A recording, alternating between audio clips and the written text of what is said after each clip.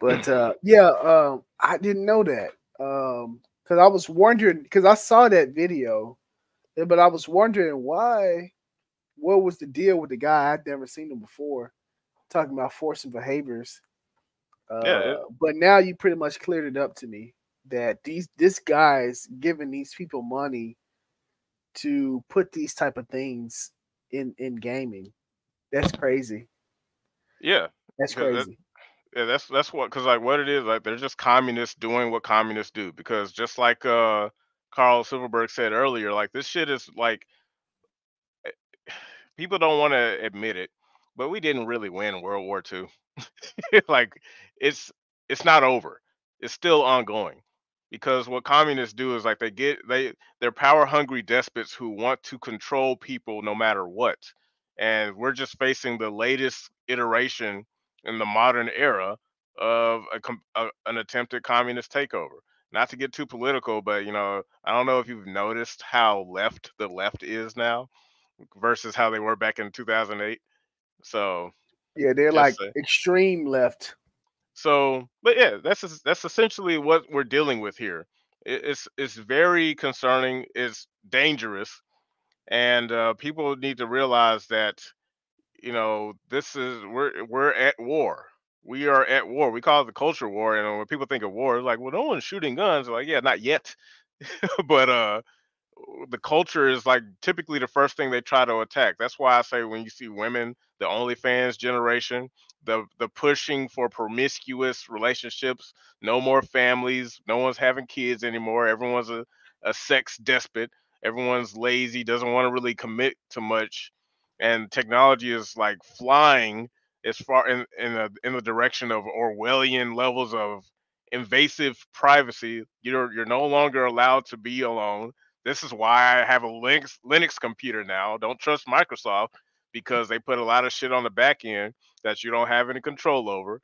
Like this is why, it sounds like some crazy doomsday prep, but I'm like, it is happening right. It's everywhere, and it's getting to a point to where you can't run away from it. You think you're just playing video games, but you're actually being manipulated by uh, of the attempts of communist indoctrination, and Yeah, that's why they go for the young. Gaming is so big and influential now. We have to go for gaming. They realized that back in 2012 because coming out of sixth gen going into seventh gen, gaming was just it was making too much money. It's too much attention. They're just like, yo, this shit makes more money than the music industry, the movie industry. hmm We need to get in on this because bangers like Grand Theft Auto 4 broke records. Grand Theft Auto 5 decimated those broken records. And then there's a whole wave of DLC and how things could be purchased, and it's crazy. It's yeah. crazy. And people just kind of look like, oh yeah, I can't wait for the next video game. It's just like, Not in this day and age. yeah, you think you're playing Spider-Man 2, but you're actually playing like, hey, white people suck and black people are the best too. So, And and it's it's the so same crazy. thing. So I never understood. So this one thing I never understood. Why attack uh the white male? It seems like whenever they want to attack somebody, they're always attacking the white male. Like, okay, if there's a white male in the game, we got to get this out of here. Or we All have to make that white male look weak. I, right. I don't understand why they keep doing that. All right. So you ready for some uncomfortable truths? What is that? Okay, so some of this is like pure speculation on my point. I don't think I'm that far off, but this is why. So in the 60s, when they introduced the feminist movement, the next wave of feminism and crack into the black communities, I believe that was all a test to try to bring a group of people to heal. It wasn't Mm, meant exclusively for black people. It was meant for white people, but white people bounced out of that shit relatively quickly because there was a more of them, and B there was a stronger sense of unity between them. because black people were pretty vulnerable because there's a whole Jim Crow, slavery, racism, and stuff was pretty fresh. So we Hmm. didn't really get an opportunity to link with our women. That's why feminism was so appealing to women, black women specifically, because they were just like, look, I'm tired of struggling. I need a way out. And the government was like, hey, hey, we get rid of that man, and get on the government program, and we'll take care of you. You know, just like a lot of communist policy starts out like something good and useful, but it never leaves. And now, fast forward years later, you have these inner cities full of the black community is essentially a matriarchy, and there's no father figure to properly raise young men, and the young Hmm. and to destroy a country, you have to destroy the men. If 'cause Hmm. there's no men left to defend it. Yeah. So mission accomplished for the blacks. We got to get the whites next, because in order to bring the whole country to heal, America is majority white. So now the reason why they keep trying to push it so aggressively now is because like they are either worried that they're about to lose that, because of course we're pushing back in every way that we can, but that's why they try to institutionalize all this stuff, because all this stuff really started, as far as I know, our generation becoming aware of it started in 2008 when a certain somebody became president. But you know nobody wants to admit that that's kind of where things were going. Like, we call it the uniparty. It's not just Democrats; it's Republicans and Democrats. It's a controlled effort to bring one of the biggest, most influential country to heel. Because once you control America, you control the world. All So, right.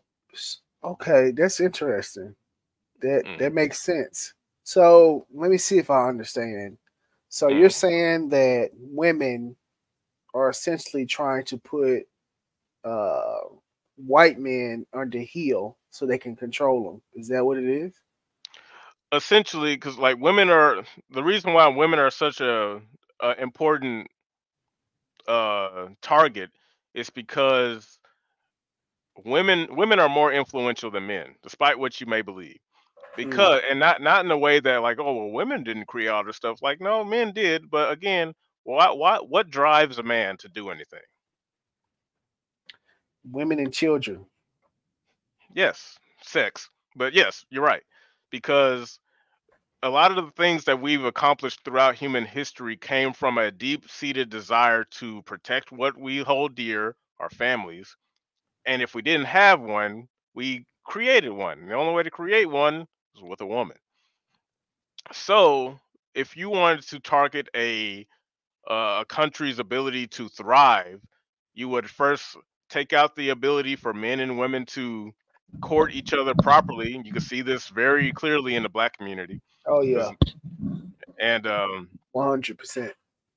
yeah, 'cause, like, just look at it like what's happening in the black community. They're trying to find a way to do it to a much bigger scale for the white community, because a Mm. lot of white people essentially keep this country running.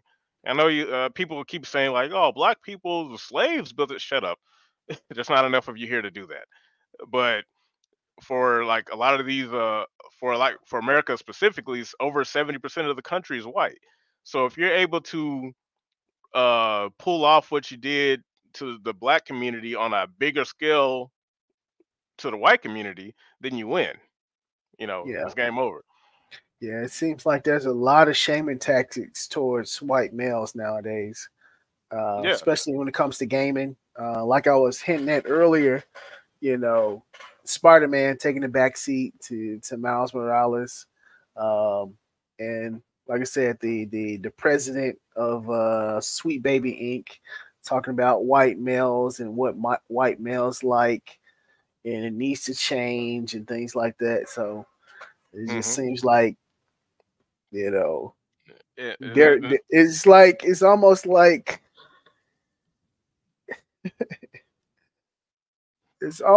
I gotta like as a black man I gotta defend the white man getting attacked, and it's like the uh, weirdest thing. It's well, like the you do. weirdest thing because like Sweet Baby Inc. They preach diversity, but how can you be, diverse and preach inclusion and not include the white male?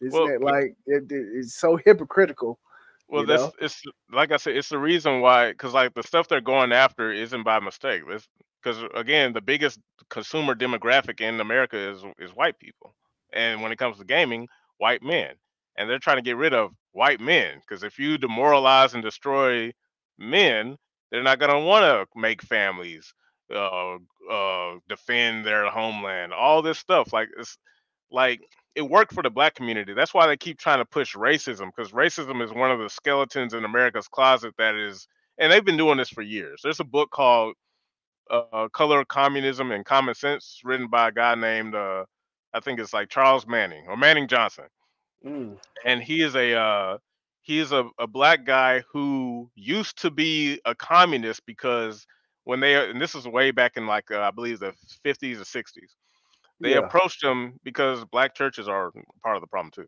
Not all of them, but historically they are. And the yeah, NAACP, same shit. But they historically they were called the redcoats back then. They approached disenfranchised, um, blacks and told them like, "Hey, become a communist, push our message, do all this stuff for us, and we can guarantee you a better life because this place sucks anyway. They don't treat you fairly, blah blah blah."